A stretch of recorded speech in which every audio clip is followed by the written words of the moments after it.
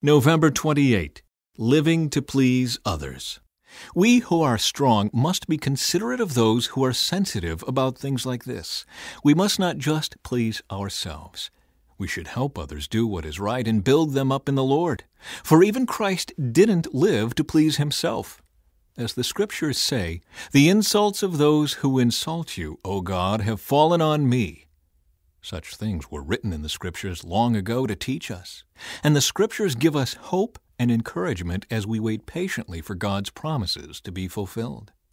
May God, who gives this patience and encouragement, help you live in complete harmony with each other, as is fitting for followers of Christ Jesus.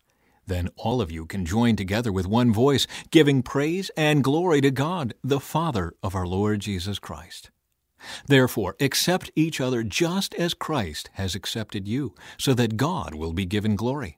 Remember that Christ came as a servant to the Jews to show that God is true to the promises he made to their ancestors. He also came so that the Gentiles might give glory to God for his mercies to them. That is what the psalmist meant when he wrote, "For this I will praise you among the Gentiles. I will sing praises to your name." And in another place it is written, "Rejoice with his people, you Gentiles." And yet again, "Praise the Lord, all you Gentiles. Praise him, all you people of the earth." And in another place Isaiah said, "The heir to David's throne will come, and he will rule over the Gentiles. They will place their hope on him."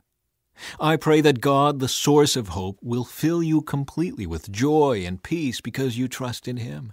Then you will overflow with confident hope through the power of the Holy Spirit. Paul's reason for writing. I am fully convinced, my dear brothers and sisters, that you are full of goodness. You know these things so well, you can teach each other all about them. Even so, I have been bold enough to write about some of these points, knowing that all you need is this reminder. For by God's grace, I am a special messenger from Christ Jesus to you Gentiles. I bring you the good news so that I might present you as an acceptable offering to God, made holy by the Holy Spirit. So I have reason to be enthusiastic about all Christ Jesus has done through me in my service to God.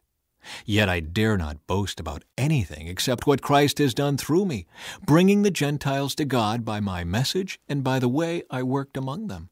They were convinced by the power of miraculous signs and wonders and by the power of God's Spirit. In this way I have fully presented the good news of Christ from Jerusalem all the way to Illyricum. My ambition has always been to preach the good news where the name of Christ has never been heard, rather than where a church has already been started by someone else. I have been following the plan spoken of in the Scriptures, where it says, "Those who have never been told about him will see, and those who have never heard of him will understand." In fact, my visit to you has been delayed so long because I have been preaching in these places. Paul's travel plans. But now I have finished my work in these regions, and after all these long years of waiting, I am eager to visit you. I am planning to go to Spain, and when I do, I will stop off in Rome. And after I have enjoyed your fellowship for a little while, you can provide for my journey. But before I come, I must go to Jerusalem to take a gift to the believers there. For you see, the believers in Macedonia and Achaia have eagerly taken up an offering for the poor among the believers in Jerusalem. They were glad to do this because they feel they owe a real debt to them. Since the Gentiles received the spiritual blessings of the good news from the believers in Jerusalem, they feel the least they can do in return is to help them financially.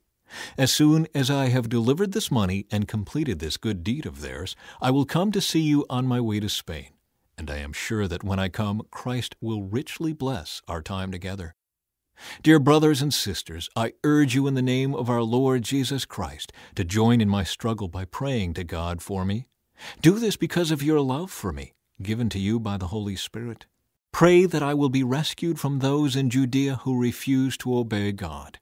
Pray also that the believers there will be willing to accept the donation I am taking to Jerusalem. Then, by the will of God, I will be able to come to you with a joyful heart, and we will be an encouragement to each other. And now may God, who gives us his peace, be with you all. Amen. Paul greets his friends. I commend to you our sister Phoebe, who is a deacon in the church in Cenchrea.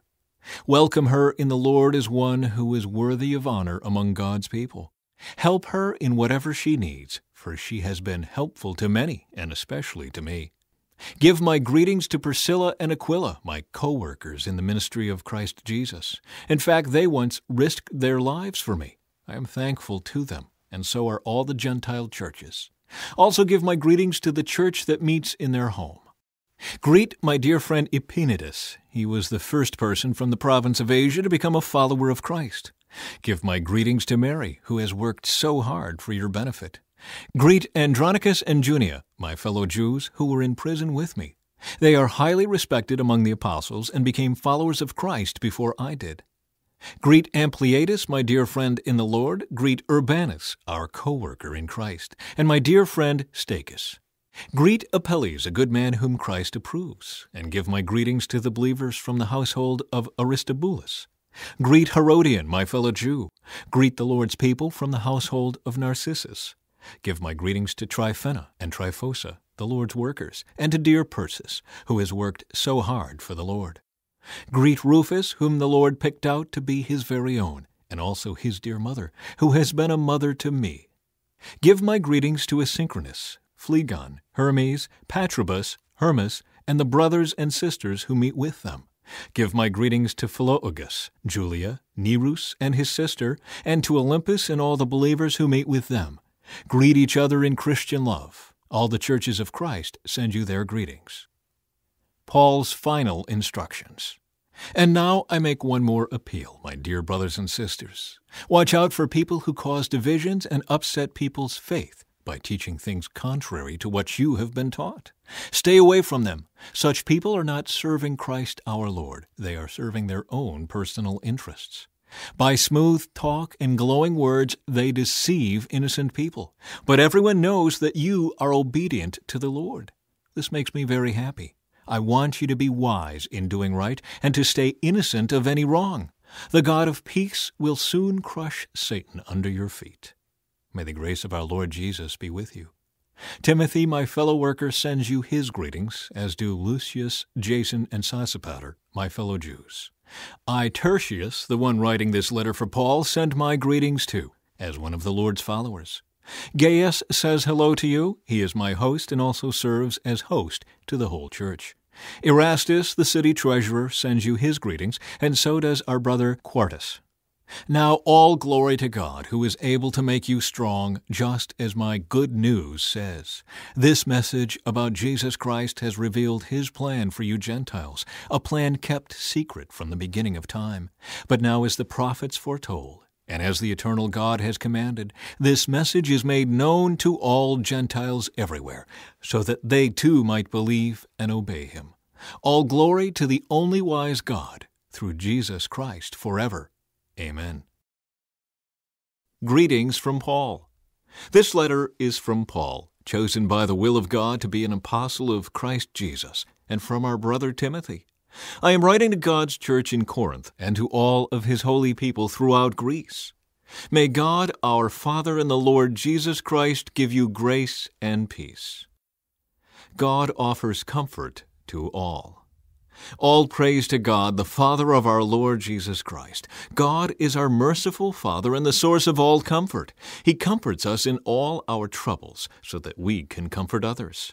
When they are troubled, we will be able to give them the same comfort God has given us. For the more we suffer for Christ, the more God will shower us with his comfort through Christ. Even when we are weighed down with troubles, it is for your comfort and salvation.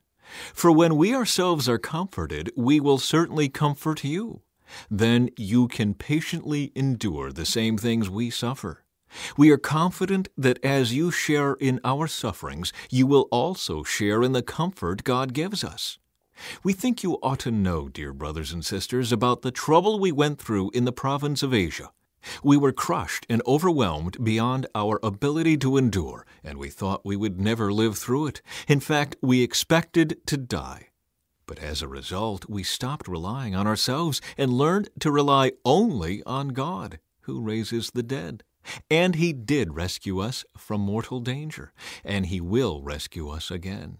We have placed our confidence in Him, and He will continue to rescue us. And you are helping us by praying for us. Then many people will give thanks because God has graciously answered so many prayers for our safety. Paul's change of plans. We can say with confidence and a clear conscience that we have lived with a God-given holiness and sincerity in all our dealings. We have depended on God's grace, not on our own human wisdom. That is how we have conducted ourselves before the world and especially toward you. Our letters have been straightforward, and there is nothing written between the lines and nothing you can't understand.